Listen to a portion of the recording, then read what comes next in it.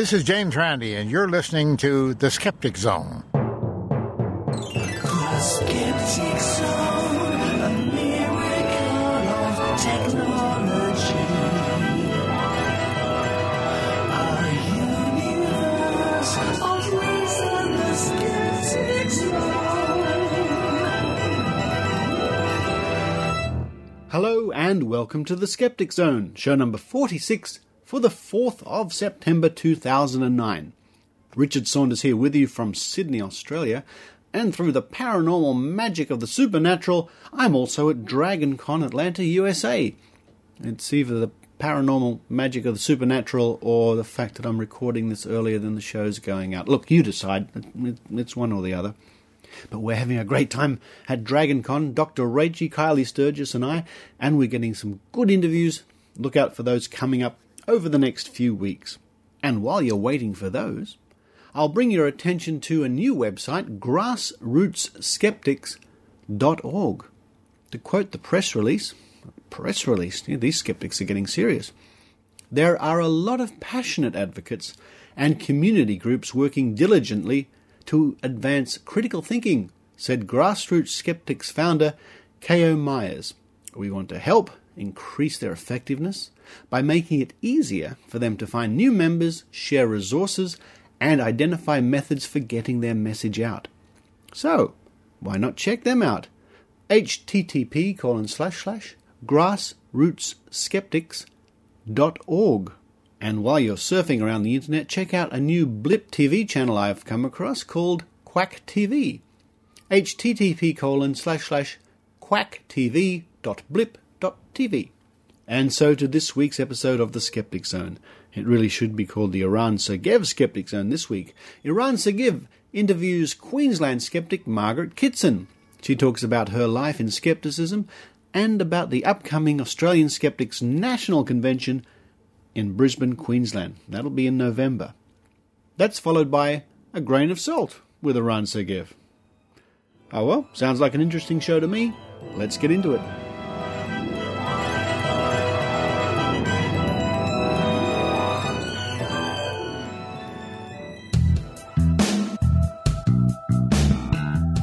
Margaret Kittson is a teacher, a librarian, and a long-time skeptic.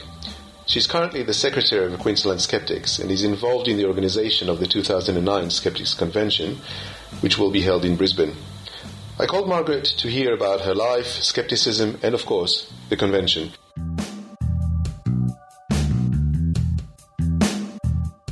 Hello, Margaret, and welcome to the Skeptic Zone. Hello, Eran. It's lovely to be talking to you on what is a beautiful, beautiful Sunday in Brisbane. It's also beautiful in Sydney, and we really should be outside rather than locked inside on the computer, don't you think? I think so. And I'm just really, really hoping that at the end of the year, when the Australian Skeptics National Convention comes to Brisbane for the first time since 2001, that we have wonderful weather. End of spring, hopefully it'll be really nice and not too hot. I hope so too. Now, Margaret, I want to talk to you about yourself first. Yes, okay. You've been involved with the Skeptics for a very long time. I have. When you first become involved with the Skeptics? Okay, my first connection with the Skeptics came when I was teaching at a school in Darwin, and I saw a copy of the magazine and in a library at a school that I was working at. And I looked at it because what jumped out at me was the front cover, which had a wonderful cartoon dealing with creation science. And earlier in my life, in my professional career, I'd had some encounters with creation scientists, and I became That's a bit of an oxymoron. Straight away. Yes, an oxymoron indeed, that creation and science don't belong in the same sentence together. So that was when I became a subscriber. Around about 2000, I went to my first convention, which was the biggie that was held in Sydney, the 3-dayer, which there were skeptical luminaries from all around the world which came to that. Paul Kurtz, James Randi made a special guest appearance, Joe Nicol, and Richard Wiseman. I really can't remember them all. It was absolutely an amazing event. So that was when I became a conference junkie. And I've been to just about every single one since then. I went to TAM 5, the amazing meeting. I went to the one of those in January 2007 in Las Vegas. You mentioned that your first involvement with the skeptics had something to do with the creation scientists, so-called creation scientists. Can you elaborate on that and how that attracted you? Okay, as I said, that was why I became a subscriber to the magazine. Back in the 1970s, I was teaching at a high school in the northern suburbs of Brisbane, and we had a very interesting political situation back in those days where certain people of certain religious persuasions had a real in with the certain people within the government, which meant that it was the only time, fortunately, that the creation science movement had a lot of traction politically. This particular school that I was working at, I was working as a teacher librarian. And one of the things that you have to do as a teacher librarian was to catalogue books. And I had a staff member who sadly was the head of science come into me with some books on creation science. It was my first encounter with any of the literature that was published by people with this particular agenda, and told me that I needed to catalogue books in the 500s and the 570s, which is the Dewey Decimal number for life sciences, so that they sat next to evolution. And here was a head of science who should have known better, telling me, a humanities graduate, that this stuff was science and it had to sit on the shelf next to science.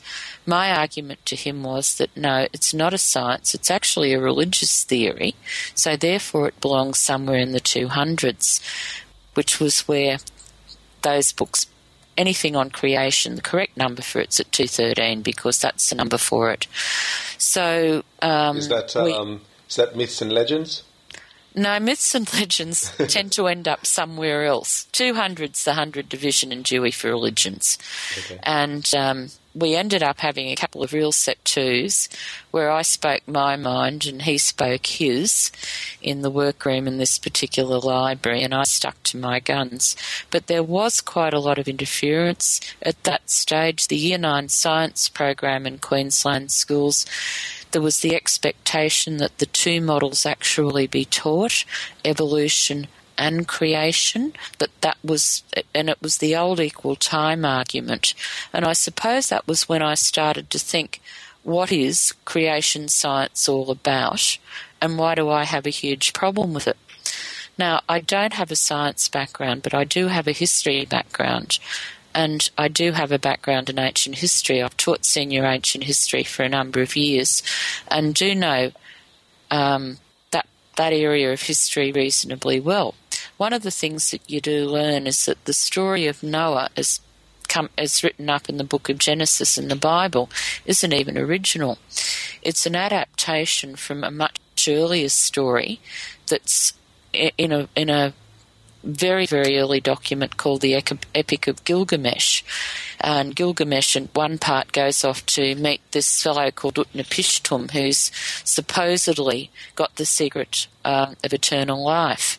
And Utnapishtim in the Babylonian version was the original Noah. And then there's an even earlier Sumerian version back even further that's been found. So I'm taking the Bible as literal fact and being able to say that it's science, I know from my professional expertise is absolute nonsense. And that's one thing that I've learnt in the meantime is about the scientific method, that one of the great things when you get a scientific theory is that you get convergence of evidence coming from lots of different sources that all end up pointing to the same conclusion. And that's certainly the case with creation science, that you don't need to be a scientist to be able to turn around and say, I'm sorry, it's bollocks. If you've got an understanding of history and how stories start and where they come from and how people adopt them and then move with them, you realise that the stories in the Old Testament are lifted from earlier versions. There's some, new bits and pieces, but to say that the Bible and the book of Genesis is fact is nonsense. And it doesn't have any time in science. So that was why I was passionate about it to start with. And it's been, to use the term, an evolution of my scepticism in the meantime. I didn't necessarily realise that there were other people out there that had similar thought processes to me, and it's been lovely in the intervening time to meet up with members of the skeptical community. I've really, really enjoyed it, and it's all down to creation science is the reason. It was the hook that got me on board way back in the 1970s. Praise the Lord. Yes. Hallelujah. I wanted to ask you about, you mentioned that evolution of skeptical thought in you, Yeah. but it's quite obvious from what you're telling that you'd been a skeptic before you knew there was a skeptical movement, because before you became involved with the skeptical movement. Yes. Can you maybe describe how that happened, how when you found out that you had skeptical inclinations, when you were able to actually define it yourself? Okay, we'll have to go back very much earlier. My family, even though I'm a fourth-generation Australian, my family's heritage, cultural heritage, is Irish Catholic, which meant that I went to the Catholic school, where you hear all the really neat stories. I thoroughly enjoyed doing most of the stuff. The First Holy Communion and all of that sort of stuff was great fun. Confession really bothered me, but that's for different reasons. And I suppose it was finally when I was in grade 5, because we're looking at pre-Vatican II here, so this is around about 1960, when there was still the Latin Mass, where Pope Pius XII was still the Pope, where the power and control was still very much there, where you were continually being told that, you are so lucky that you have the one true faith. And we used to have this prayer at the end of Mass called the Prayer for the Conversion of Russia, which I used to hear every Sunday morning. And I started to wonder, I wonder if the children sitting in the classrooms in Moscow, the godless atheists, whether they have something equivalent to say that they don't believe in things like this. And then from there going on further, because I've always loved history and stories from history, you learn a lot about the human condition through studying history and reading stories, and you discover at the end of the day that human nature hasn't really changed very much over time. I started to think, well, all of these religions thought they were right, and what makes this one special? And from there, basically, the only reason I can see is that you can come to is that you have to take, I can't remember whether it was Augustine or Aquinas said, a leap of faith. You have to want to believe in it, and then you backward map to say, here's the evidence. And that was the step that I fell down on. I'm afraid that I couldn't accept that I couldn't see that there was any evidence to accept the fact that this particular story was any truer in a literal sense, that had the evidence with it, than any other story. But being 10 years old and a girl in that kind of environment, you learnt not necessarily to speak your mind, or if you did speak your mind, you ended up expecting put-downs, because I did get very, very heavily put down by various people. I must say that I'm extremely fond of most of the nuns who taught me, because a lot of them were very, very good human beings. And I'm very, very fond of both my parents. So you have this mismatch where you don't know what I believe is at odds with what these people whom I love, respect, admire, and who are good people are telling me. So you tend, particularly when you're at that age and you don't necessarily have the confidence to advocate for what you believe in, you tend to sort of just leave it in the background and you learn not to talk about it.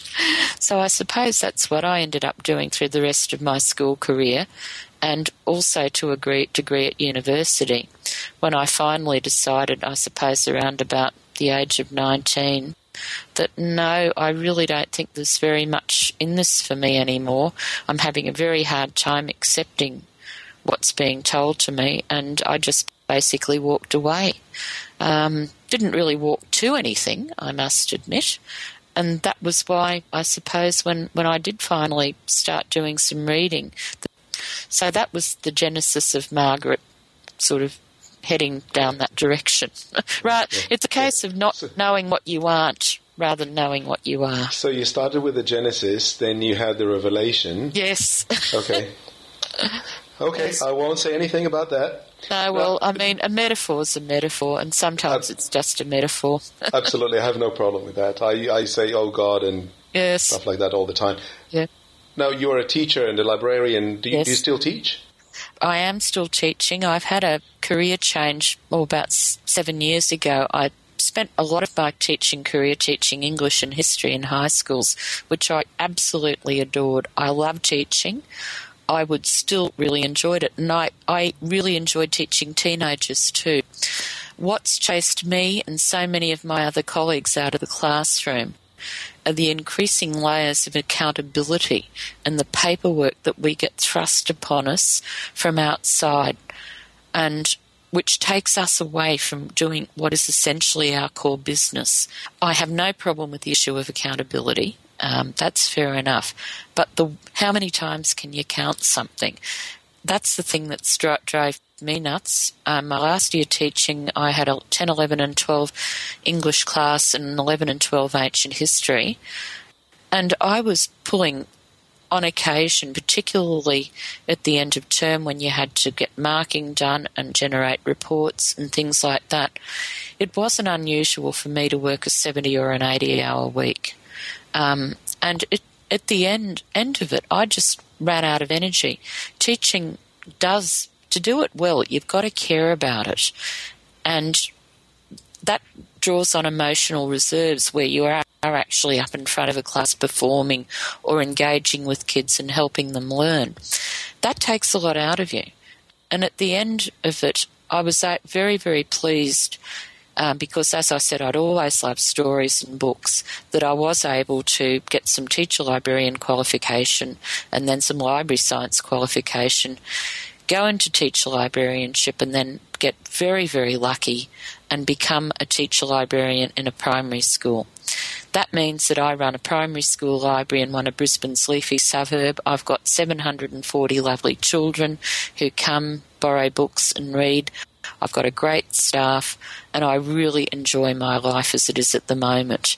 I could not be a primary classroom teacher. I look at my colleagues in stunned admiration, particularly the ones with the early years people, because I really do not know how they do what they do. They often look at me and say, I don't know how you ever taught high school. But I really love what I'm doing because I'm passionate about stories. I'm passionate about sharing stories with children and the importance of stories to fire up kids' imaginations. The one thing, we have this thing in Queensland called the Queensland Core Skills Test, which is done at about halfway through Year 12, our final high school year. And the best indicator that they've been able to find for children who do well, I shouldn't say children at that stage, for people to do well in that is wider reading. That's the key thing that they've been able to correlate with successful outcomes, that the kids that get the really good scores that then go on to university, the one thing they all have in common is wider reading, or a lot of them have in common.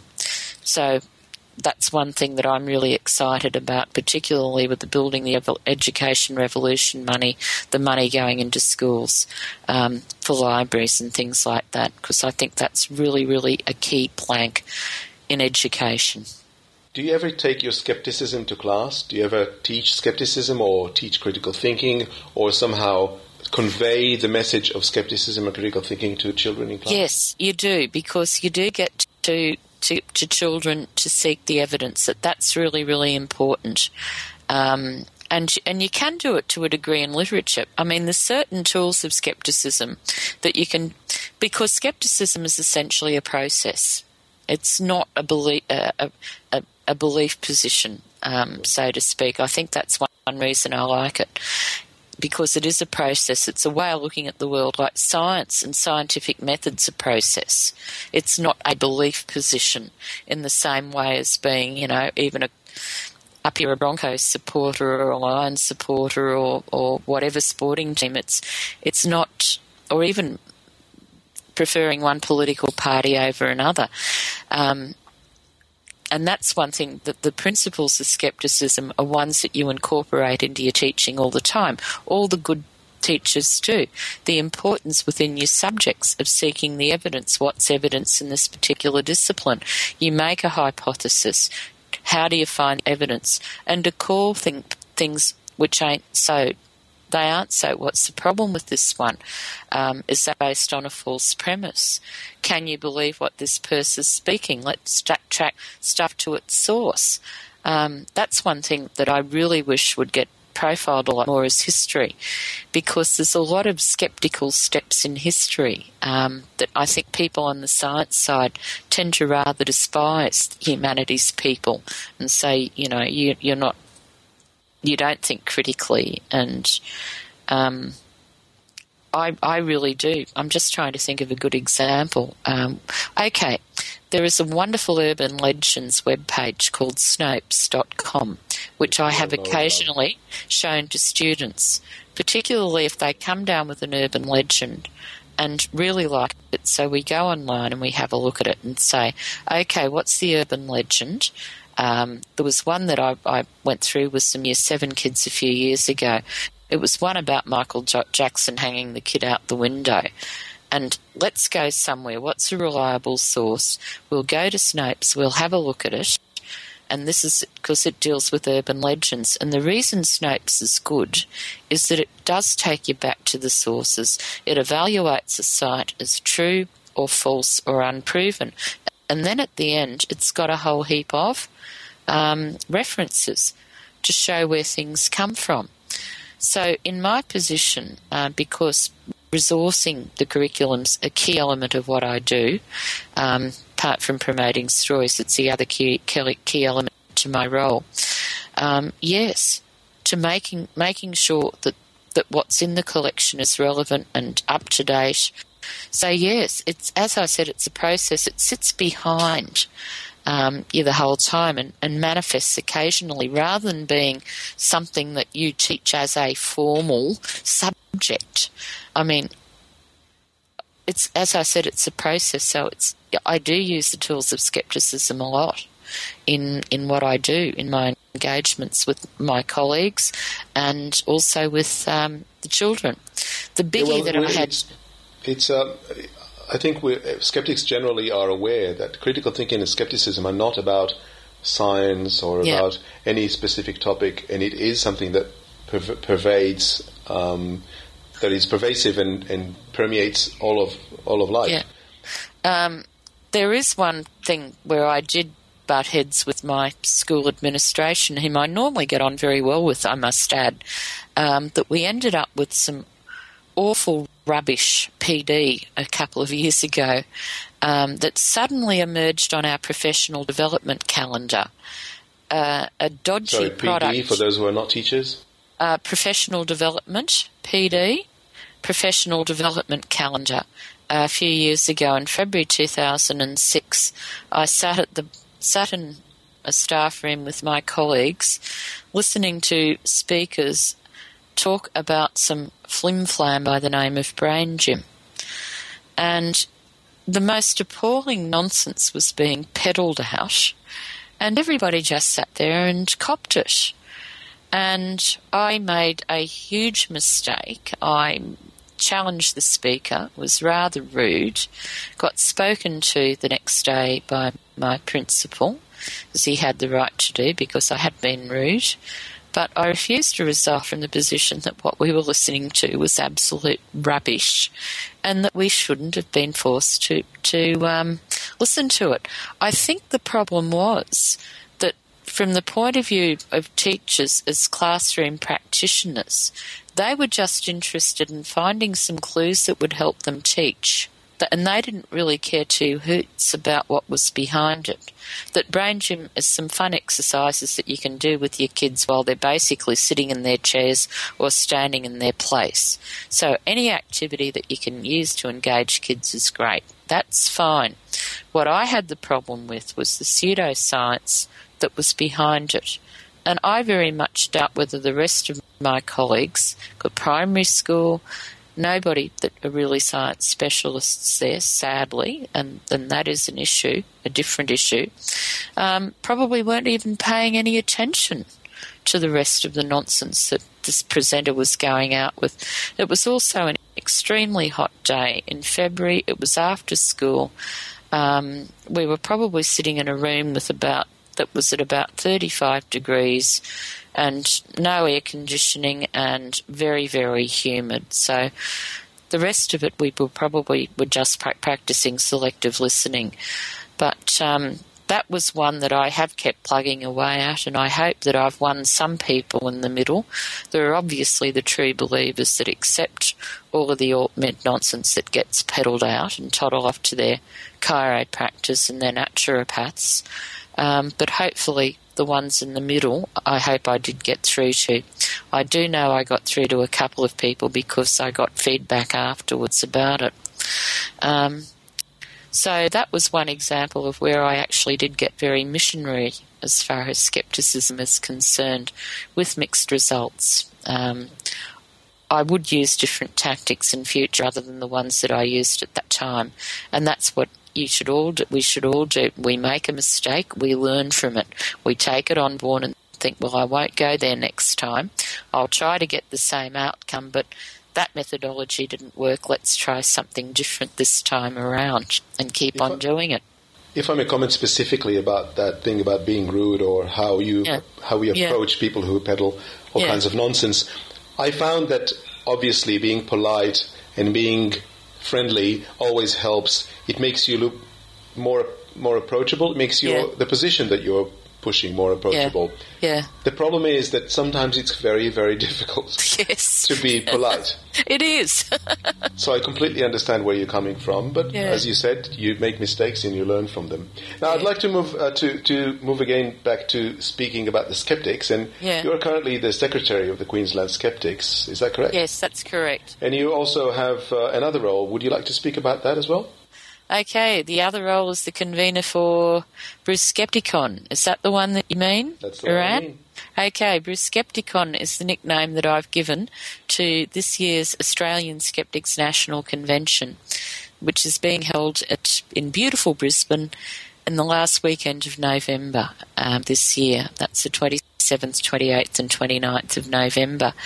After having been a convention junkie basically since 2000, I thought that it was about time that two things happened. Number one, that a convention come back to Brisbane, because there hasn't been a national convention held here since 2001. And also that I'd like to use all of the experience that I've gained in attending all of these other conventions to have a go at running it, to organising it. So last year I decided to put up my hand and volunteer my services to do so. And basically since then I've had a lot of fun getting it all organised. And I'm pleased to say that things look as though they're coming together really, really well. I've had some fantastic help with some wonderful people in Brisbane who, Peter Ellerton in particular, I'd like to mention. He was last year's winner of the Australian Skeptics Prize for Critical Thinking last year, and he has set us up a Queensland Skeptics website at just qldskeptics.com, where, amongst other things, all of the program information and other information about the convention is loaded, including information about our guest speakers. We've been very, very lucky to attract a couple of really high-profile guest speakers. It's a bit of a combo of Margaret's vision, some people that I really think that I'd like the rest of my skeptical colleagues to listen to, and also some old favourites and some Brisbane locals. So a real combination, but I suppose two key themes. Science is important. As skeptics, we have a commitment to critical thinking and the scientific method.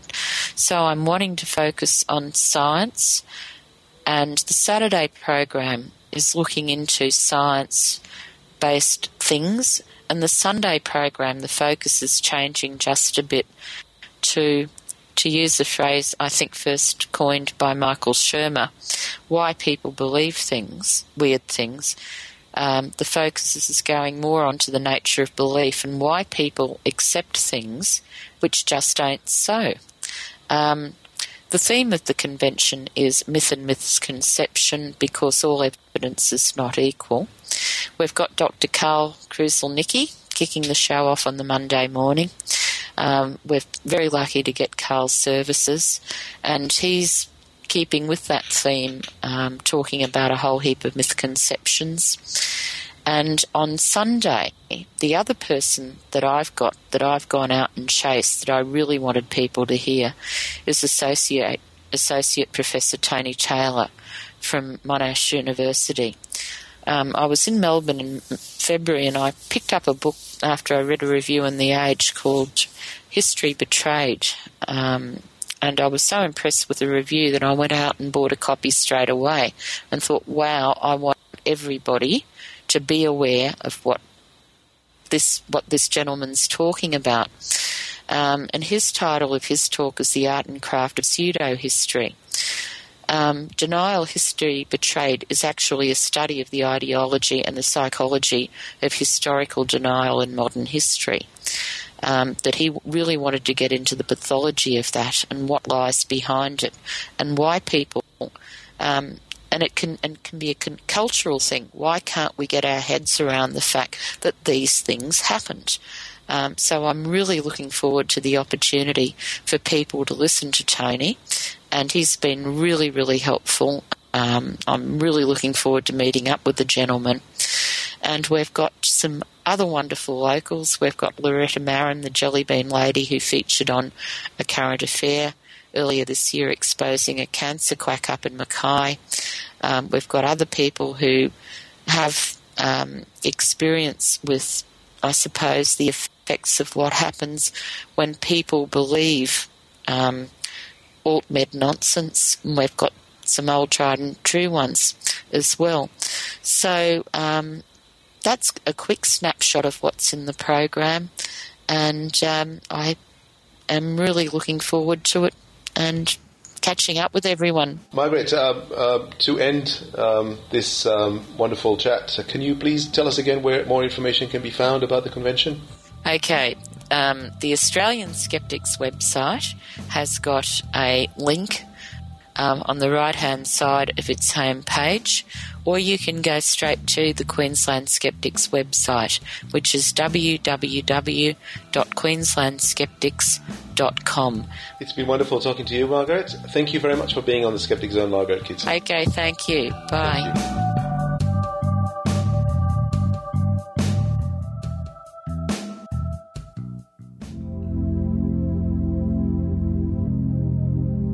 Examining the truth and exposing the frauds, badpsychics.co.uk is the website that critically examines mediums, clairvoyants and psychics. Follow the controversies, news and discussions in the lively forum community. And now you can download your weekly fix of Righteous Indignation, the official podcast of badpsychics.co.uk that talks hard and critically about the paranormal. badpsychics.co.uk, the UK's largest and most respected skeptical site looking at psychics.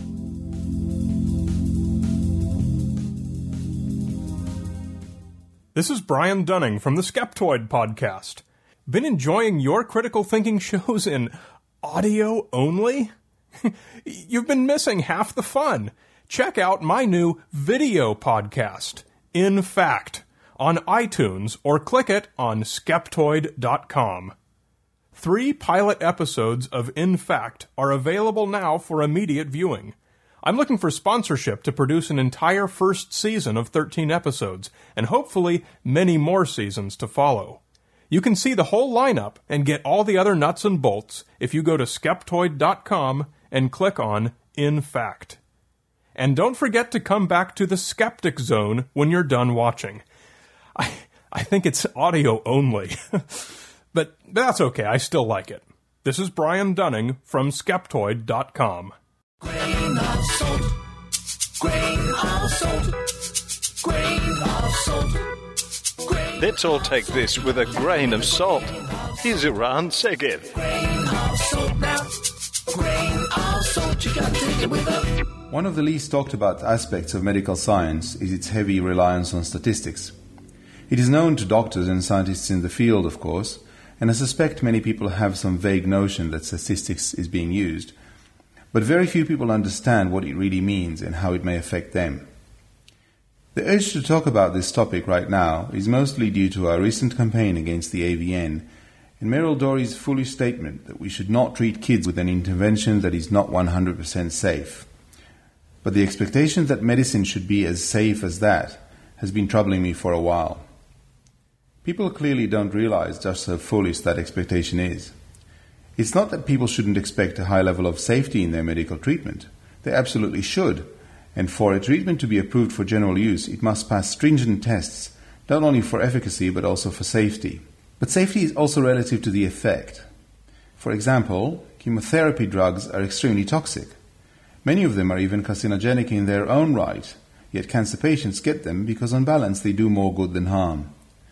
You could refuse to take chemo on the grounds that it's not 100% safe, but then you die of cancer. Even benign drugs like paracetamol can and do have side effects, but on balance they're worth using. So it's always about weighing up the pros and cons and associated probabilities. Expecting 100% safety or 100% efficacy is foolish. Unfortunately, it's not only foolish, it is also harmful. And it's harmful for two main reasons. One is that people refrain from using certain treatments. The best known example is vaccines, which have extraordinary safety and efficacy records, yet some people choose not to vaccinate their children because they are not 100% safe, or whatever other lies the AVN tells them about vaccines. What they do not realize is that they are placing their children at much higher risk of contracting the disease. Of course, a lot of children are protected by herd immunity, but where the propaganda machine of the anti-vaccination lobby has done its work, there is no herd immunity and children get sick. The other reason that expecting 100% efficacy or safety is harmful is more complex. It has to do with expectations and how people treat failure in medical treatment. Because of the high success rate of most modern medical treatments and the well-established human weakness in understanding probabilities, when a doctor says to a patient that a procedure has, say, a 90% success rate, the patient naturally expects to be in the much larger group.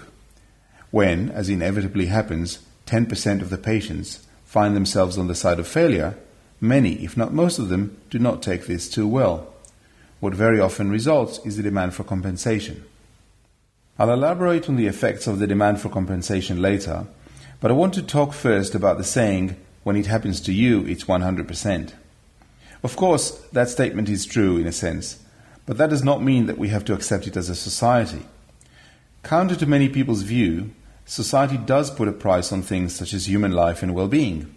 No society will save a life at any cost, and only so much money is spent on things like improving road safety, because the cost of reducing road deaths would make driving cars unrealistically expensive.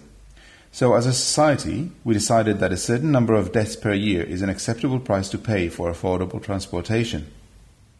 Now, of course, for each of the dead and maimed and their families, the price is unacceptable. Yet we rarely hear families of road accident victims demand that we make all roads dual-lane, fully separated roads with a technologically enforced speed limit of 50 km per hour. The reason is that even those affected realize the implications are unacceptable.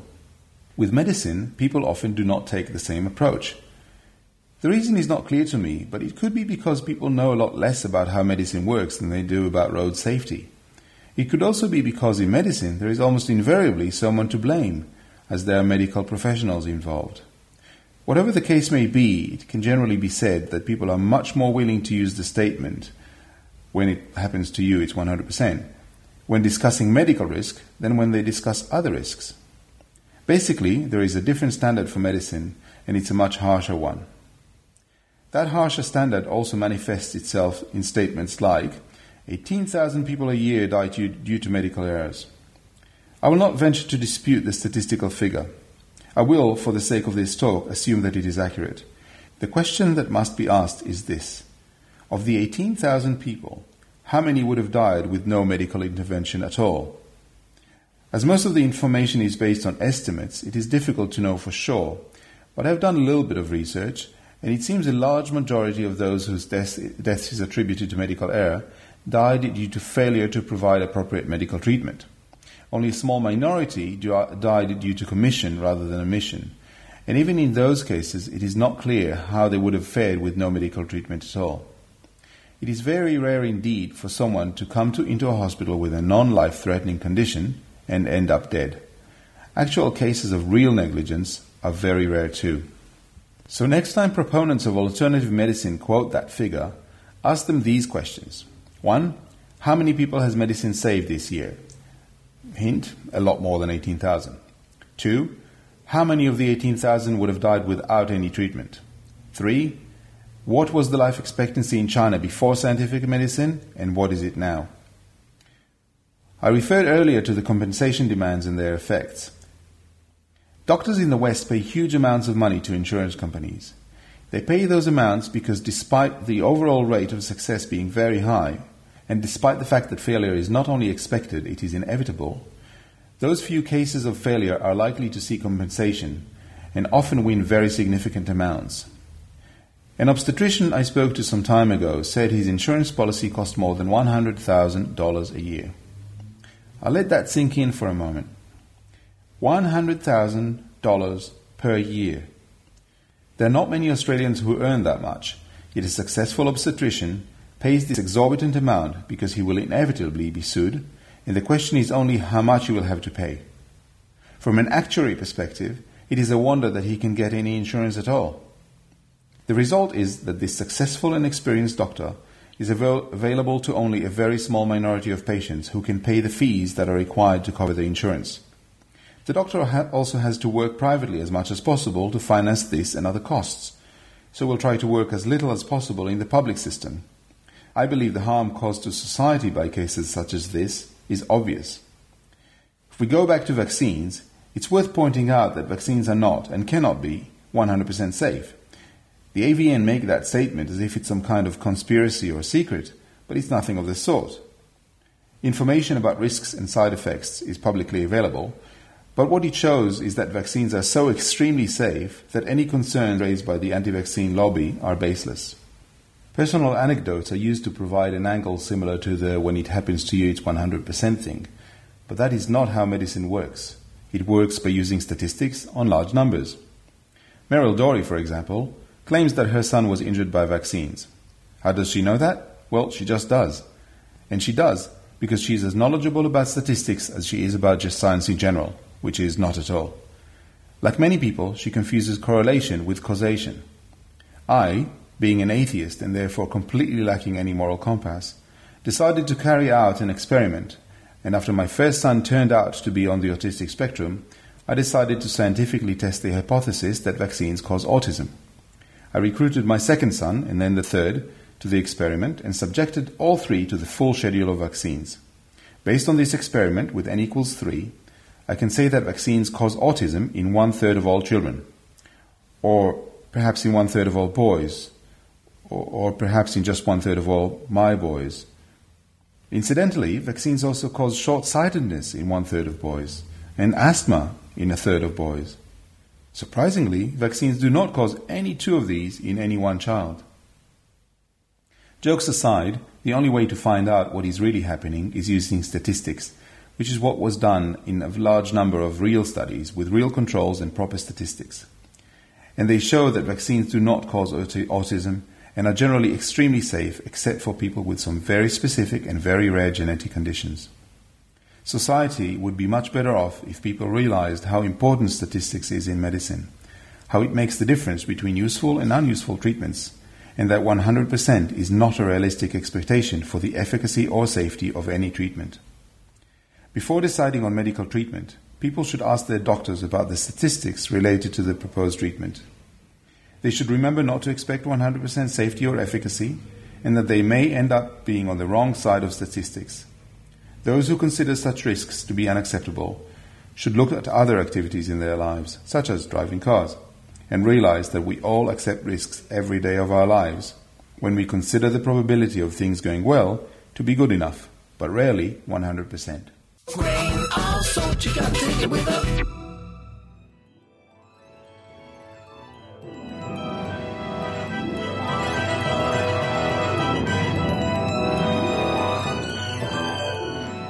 Thank you for listening to the Skeptic Zone.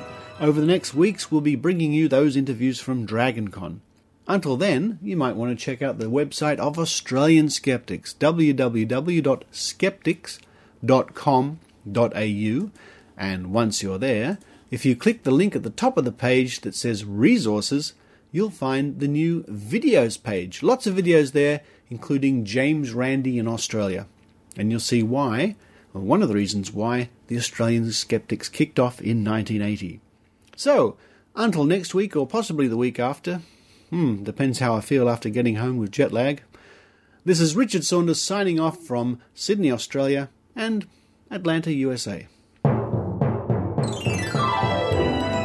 You've been listening to the Skeptic Zone. Visit our website at www.skepticzone.tv for comments, contacts, and extra video reports. The Skeptic Zone.